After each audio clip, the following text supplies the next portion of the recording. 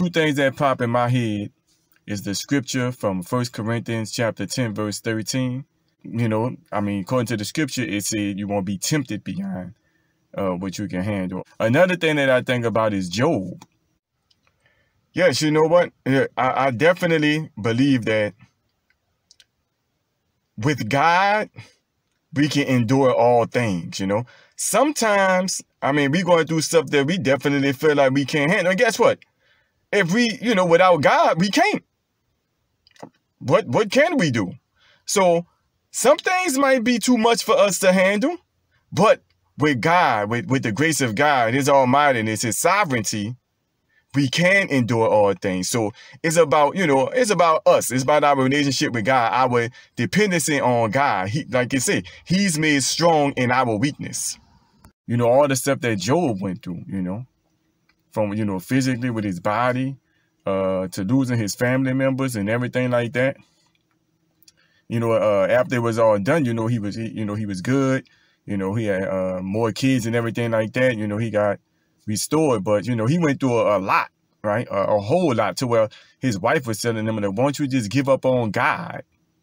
And then see, this another thing right here. People automatically assume that if somebody going, and they did this to Job too. Now that I think about it, people assume that if you're going through something, God must be punishing you, or you must have done something wrong. But what did Job do? Job didn't do nothing. As a matter of fact, Job was good. It was just a test. God, you know, God allowed for the enemy to test Job. So it wasn't that Job was, you know, out of line or out of order. Not saying that can't be the case. A lot of times, you know, somebody can be going through something. We can be going through something because of, you know, something that our wrongdoing, something that we are doing. Some things that we know about and some things we may not even know about. You know, some things that we might need to seek God about, right? But, you know, what about those times like Job? What, you know, he's a good example. What about those times, you know, you can't, I mean, what you going to tell Job? According to the word, he was good, right? He was just being tested. He wasn't aware of it, but he was just being tested. So sometimes when you're going through something, man, you just sometimes, you know, I will always definitely say prayer about it. Always seek God to see if you know, if there's something you can do about it. Some things that can be rectified. You know, something that, you know, you might have, you know, have some attachments to, something like that. You always want to do that, right?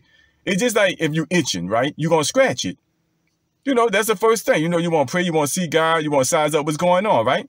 Sometimes you might have an itch and you scratch it and it's still itch. So you might say, you know what, let me go get some ointment. Put the ointment on and the ointment work. Sometimes you might itch, you scratch it, don't work. Put some ointment on, don't work. You might go to the doctor. Doctor able to tell you what's going on. But sometimes you might have a itch or issue. You address it, it don't work. You go buy some medication, it don't work. You go to the doctor and he's confused. He don't know what's going on. Now what do you do? I know one thing that you can do. You can just continue to do what you know you are supposed to be doing. Like, continue to stay in right standing with God. And one thing that you don't need to do is start attaching stuff to your breakthrough, to your happiness, to your suffering being over. You know, like associating, if I start doing this, I'm going to stop suffering. If I stop doing that, I'm going to start suffering. Look, sometimes, man, you might get to the point where you don't know what's going on. Straight up. We don't know everything. Job, did he know what was going on? Sometimes you might get to that point, huh?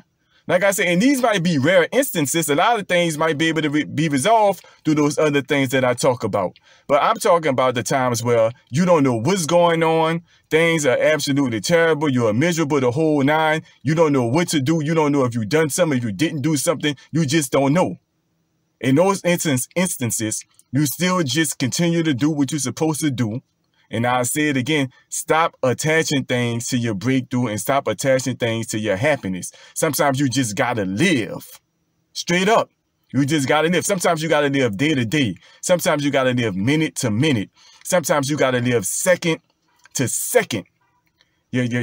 Things might switch on you in a matter of seconds. Your mood, how you feel, stuff like that, circumstances. You know, you might be so fragile at the time because of your situation that, you know, any little instance can make you go from happy to sad. You know, sometimes planning is a great thing. Looking ahead is a great thing. But sometimes you might not be able to look ahead.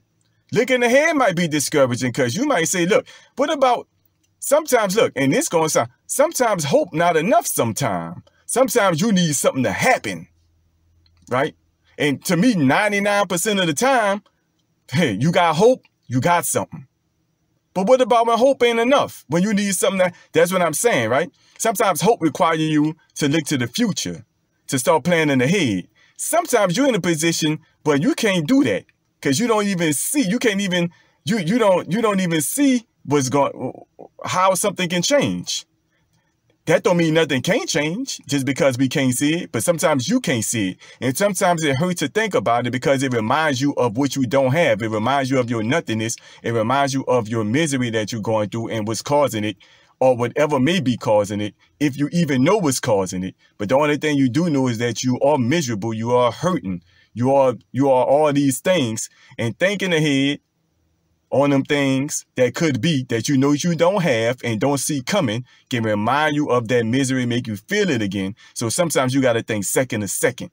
And another thing that I hear people say, and I disagree with this, right? A lot of times when somebody going through something, somebody might say, well, sure, at least you're still living.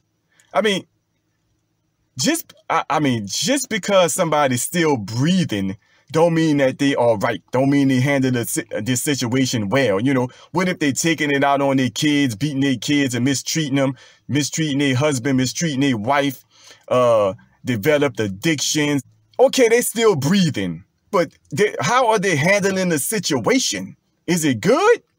This can lead to other problems. This can lead to problems for other people. Just because somebody literally still breathing don't mean that, well, it's all good. You're all right, you're living. Well, I mean, is that really long suffering?